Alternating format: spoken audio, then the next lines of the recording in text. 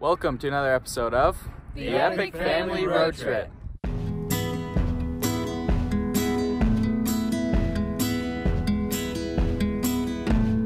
When the morning stands. On this week's episode, we drive from Flagstaff down to Phoenix area. We're in Phoenix for a couple of reasons. One, because I need to fly out and do a couple speaking engagements, one in Niagara Falls, Canada, and one in Nashville. And the other reason is because we are getting some work done on Vandi, the Jeep.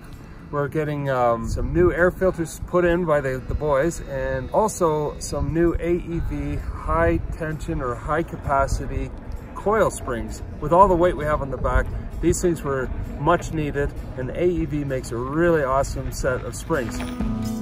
When the day is long. Now that we're here, we got to get everything set up, and this will be the first time in a while, at least, without Father doing it with us. He's going on a business trip right now for some speaking, so he'll be gone until Tuesday. It's Sunday now, so a few days. So as we were pulling in here, we had to back up into our site, and Mom let me do it. It's my first time backing up a trailer, actually, and it was pretty interesting.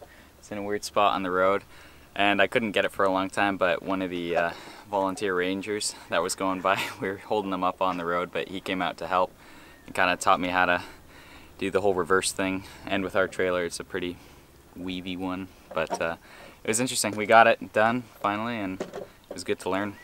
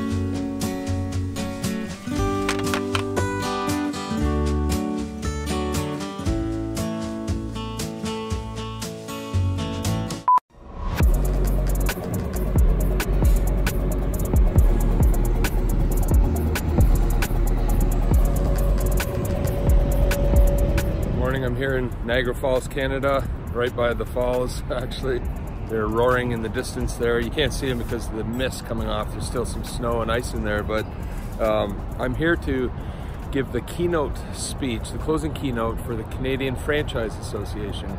I love sharing the culture of care and talking about how care can really impact people's lives and business at home and out in the communities in which they operate. So looking forward to it. It's gonna be a fun time. And meanwhile, my family's back in the Jeep somewhere in the desert, and I can't wait to get back and see them as well.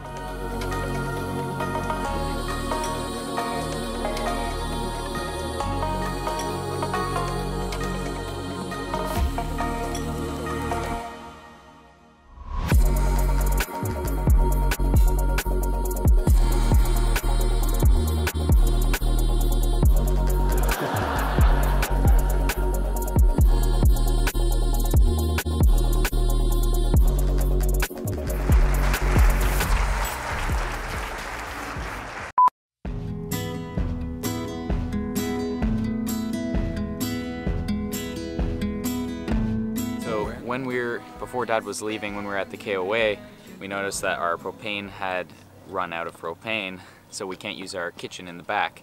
We had meant to fill it up when we were dropping him off at the airport, but we actually forgot, and now we got the camp set up here, and we're quite a ways out of town, so instead of using a stove to fry up some fish and potatoes, we're going to be using hot coals of a fire. So we'll see how that goes.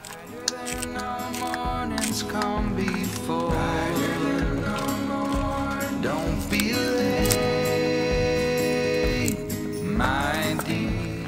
So we're just lighting the fire to get some a good bed of coals to put the fish on, and we're gonna be using the 9-volt battery and steel wool. which can be dangerous if you hold it too long. So if you're going to be doing this afterwards, just tap it because it'll get going, and then blowing on it will make it light off. We just peeled some of the bark off of the wood we're using. We're going to use that. My dear, life won't wait. My dear, don't be late. Wow. Yeah. Oh, and now it's going.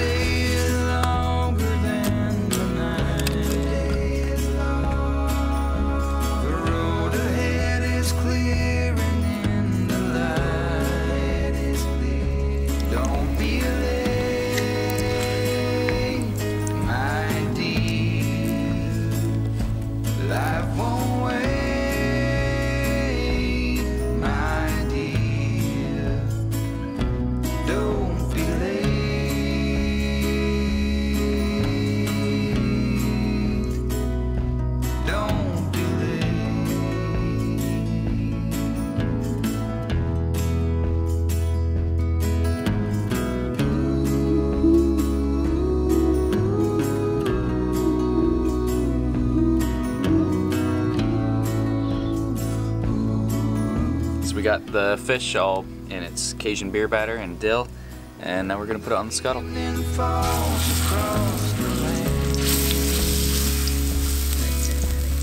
And your lover's reaching you the hand. Don't be late, my dear. Life won't wait.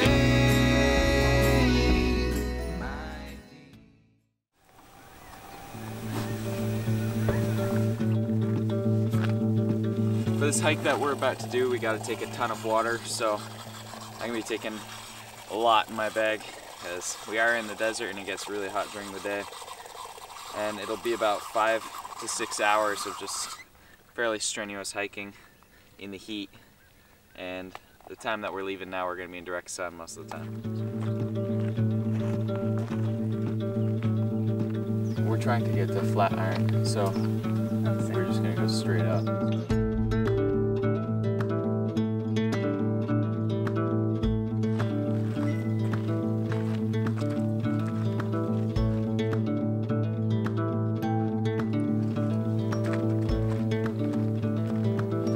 So we're about 40 minutes into our hike.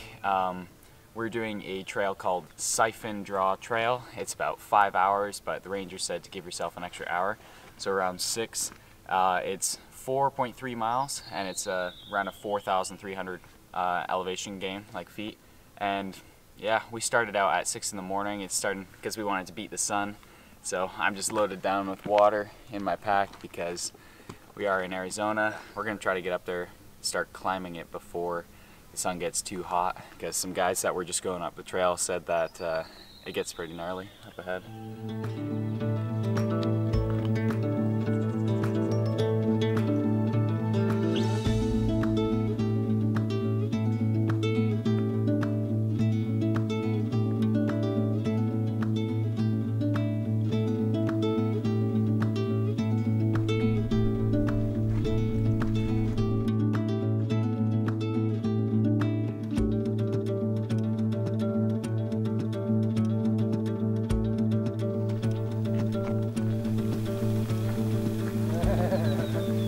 Made it to the top of the hike. It was beautiful. The trail wasn't what we expected. It happened to be a really steep scramble over rocks and things, but it was epic, and the views are insane.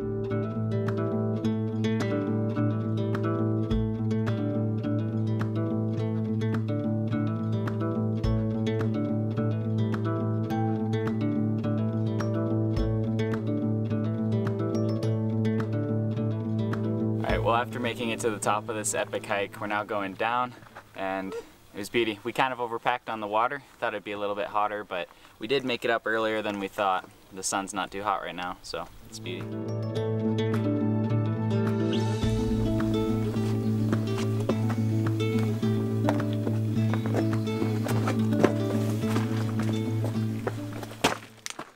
Hey guys, so today we're going to be installing these two SuperTech air filters into our 2012 Jeep Wrangler. Air filters are a super important part of the vehicle. They keep the cabin air as well as the engine air clean, and that is also extremely important while you're overlanding because we're driving through dust and mud all the time, and it just really helps. These are up to 20,000 miles or 32,000 kilometers of protection, and that's more for regular roads and stuff, but again, try to change it more regularly if you're going to be off-roading or in places with more pollens or dust or allergies around. Installing air filters in a Jeep is actually very simple. All we do is remove the glove box and then open up the place where the air filter goes in, which I'll show. And yeah, aftermarket air filters like these, SuperTech ones, will come in two pieces to make it easier to get in, because having a speaker right here actually adds a big box where it's hard to open up that last cage thing. So having two separate pieces, we can just put them in one at a time and then fit them together, and it fits perfectly. So to install it, all you need to look at is this one little piece here where there's this mesh cage blocking it. To open it, there's these two clips here, and all you do is push down and they open very simply. Again, with this speaker here, this one's pretty hard to open, and we actually won't need to open it to fit it in there. But another interesting thing is there is this cover that blocks the place where you're going to be putting the air filter in, and just to open that up, all you do is make sure that the air's on at least a little bit, push the circulator button, and that actually opens. And then now you have access to this area where the filter goes. So now that everything's all open, we just need to install it and take it out of the box. So with air filters though, there is a correct way to put them in. There is a top and a bottom, and there's always an arrow that's pointing to which side's the bottom and which way it's going to be facing. You can stick them straight in, and there will be pieces that plastic in there that helps you guide it right into the proper position. As I said, aftermarket ones come in two pieces, which just allows it to fit in a lot easier. So for this, we're just going to put the one in.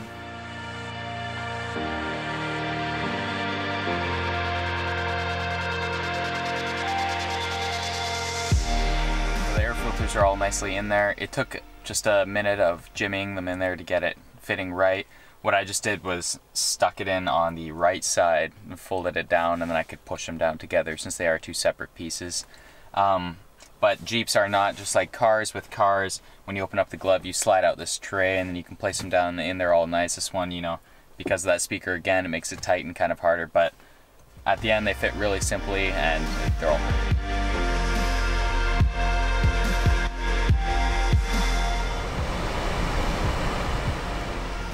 Now we're installing the engine's air filter. We're just gonna pop the hood and then I'll show you how to install it.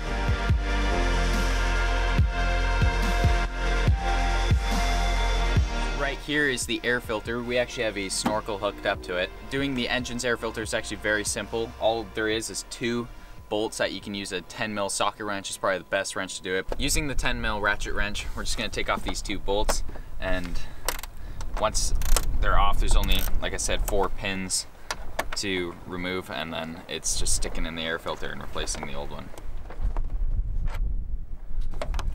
Socket wrench would be a lot easier to do this because it would fit in place, but since we are doing this in the field, ratchet's the best we got, but it does work. Alright, so I'm just going to take off these clips, this one, and then the really far one down there, if I can reach it. Alright, now you just lift it up and pop out the air filter, our old dirty one. Now we can replace it with a nice new one. Literally for installing this one, you just set it in there, make it all nice and tight, and then pull the thing back down over it and tighten it up with those bolts, and then clip on these little clips. And that's the thing we love about SuperTech. They're super high quality, all made in the United States, and extremely easy to use and set up.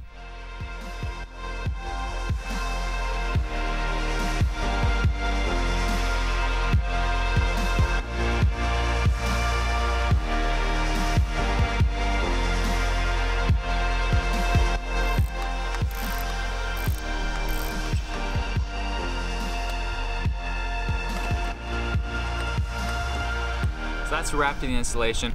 If you're interested, these air filters that we use are in the link below. They're made by SuperTech. They're a great company and they're awesome. So we're here at Tembo Tusk in Phoenix, and they are an AEV dealer, and we're getting the new high capacity coil springs put on the Jeep. They weren't available when we built the Jeep and put the AEV suspension in, but they came out last year, and these springs are exactly what we need. Over the years, the weight keeps going on the Jeep. The kids are a lot bigger and heavier. We've got the rooftop tent, we've got the kitchen in the back, all our gear, food and everything, and then we put 5 bikes on the back, so she's sagging a bit.